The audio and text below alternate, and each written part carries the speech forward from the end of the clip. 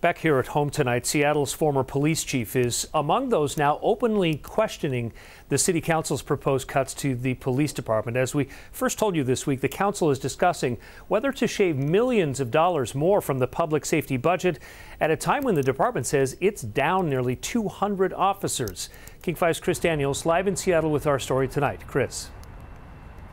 Mark, Carmen Best is a King 5 law enforcement analyst and says the Seattle City Council, in her words, is, quote, highly reckless in their approach to her former department.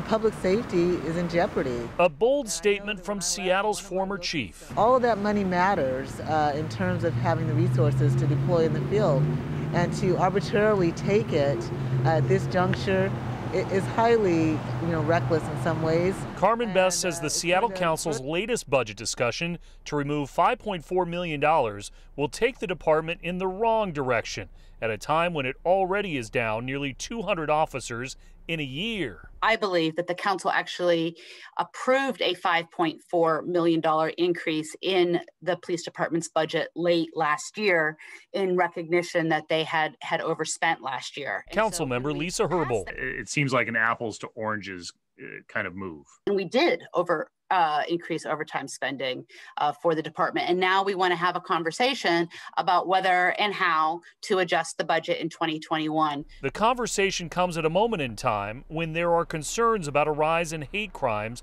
on Asian Americans and the mayor's public declaration to stop them. We're going to add additional patrols. But how do you add more patrols when the chief and others say that SPD is in a staffing crisis? We are absolutely have lost way too many officers. Adds Best. The city's population has grown by 150,000 in a decade, and yet the police force has been reduced by almost 20%. That is not a way to provide public safety without some plan of how you're going to answer those calls for service. How are we going to address these people in crisis?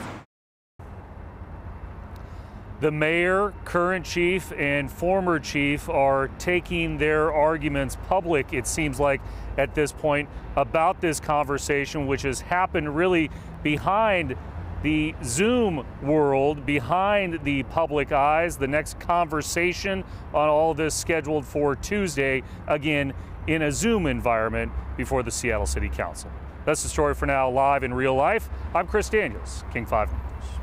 All right, Chris, thank you. We continue to